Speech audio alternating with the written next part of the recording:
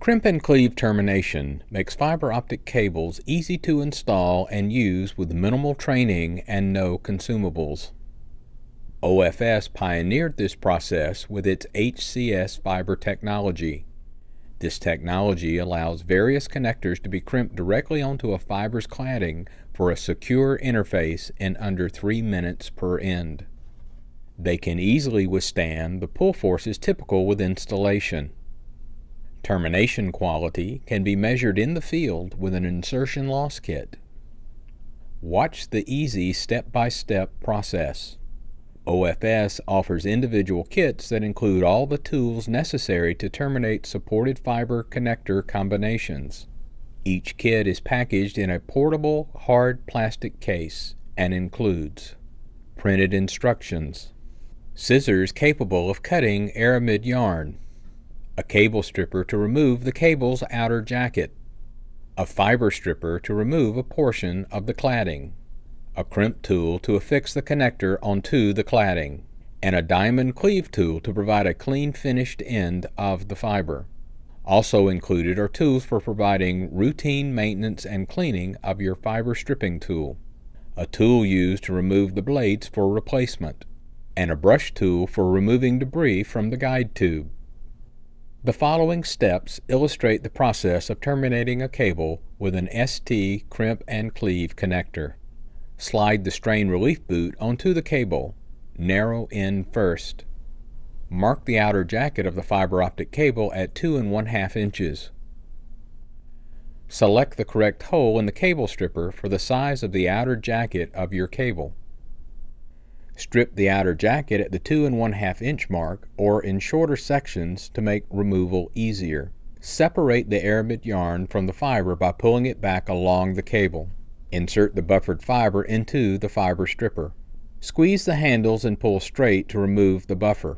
Stripping the fiber in smaller sections helps keep the fiber from being pulled out of the jacket for shorter cable lengths. Pull the aramid yarn back over the fiber.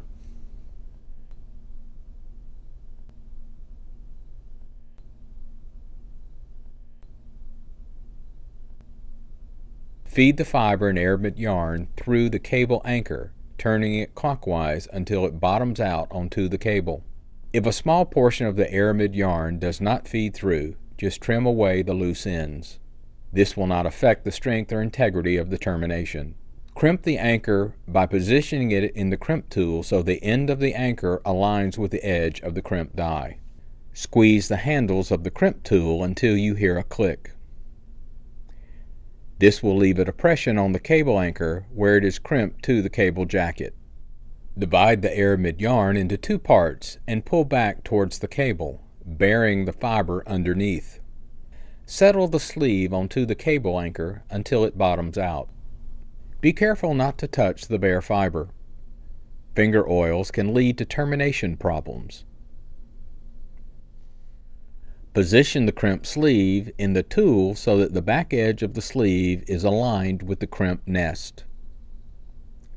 Squeeze the handles until you hear a click. This will leave a depression on the cable sleeve where it is crimped to the cable anchor. Feed the fiber through the connector ferrule. Slide the ferrule down into the crimp sleeve. Crimp the ferrule by positioning it in the crimp tool so that the ST connector key is facing toward the top of the crimp tool. Squeeze the crimp tool handles to affix the connector ferrule.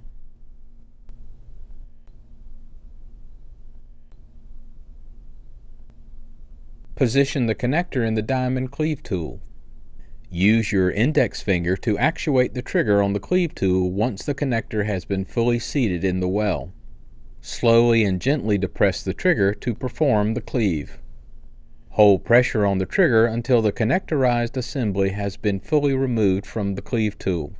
Releasing the trigger too early can cause the mechanism to slam back into the fiber, potentially causing chipping or damage. Dispose of cut fiber safely in a hard-sided container. Do not use your fingers to remove the bare fiber. Shake tool gently upside down without banging it on the side. Place a cap on the freshly cleaved fiber end to protect it until use.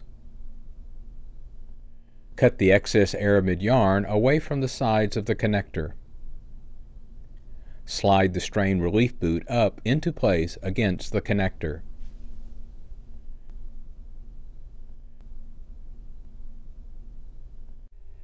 Your ST connectorized cable is now ready for testing or use in your application.